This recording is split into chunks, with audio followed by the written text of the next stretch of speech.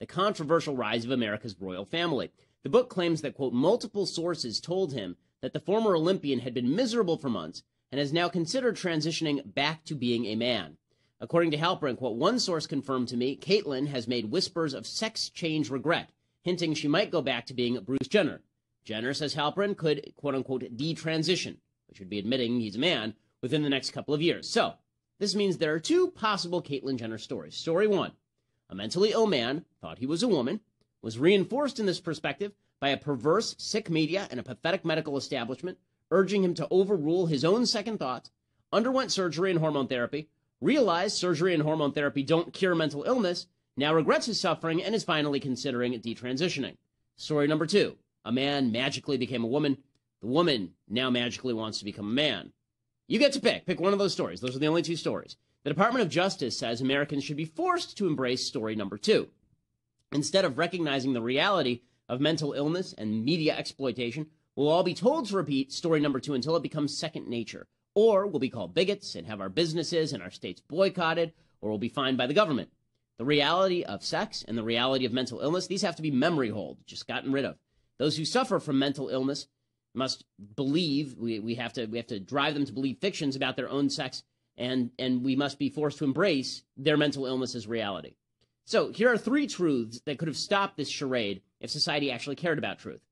Truth number one, suicide rates among transgenders do not decrease thanks to sex change surgery. Suicide rates among transgender don't drop after surgery. 41% of transgender people attempt suicide sometime in their life. That's compared to 4.6% of the general population. Okay, it's 10 times higher. The suicide rate among transgender people who say they are never identified as transgender is 46%. Okay, that's people who are not being harassed because nobody can identify them as transgender. 45% of transgender people who undergo hormone therapy attempt suicide. That's higher than the general transgender suicide rate. And by the way, really, really high comorbidity between transgenderism and depression and suicidality generally. Number two, most children who are supposedly transgender grow out of these feelings. Dr. Paul McHugh is a former head of psychiatry at Johns Hopkins University. He finds 70 to 80% of all children with transgender feelings grow out of it. This is important because the media have already told parents that children confused about their sex should consider whether they're transgender. Truth number three, transgender regret is a very real thing. Walt Heyer is a man who underwent sex change surgery and then regretted it, and he wrote at The Federalist, quote, there was a study commissioned by the Guardian of the UK in 2004. It reviewed 100 studies and found 20% of people regretted. Considering the findings of a 2011 Swedish study published 7 years after the 2004 UK review, it looked at the mortality and morbidity after gender reassignment surgery. It found people who changed genders had a higher risk of suicide.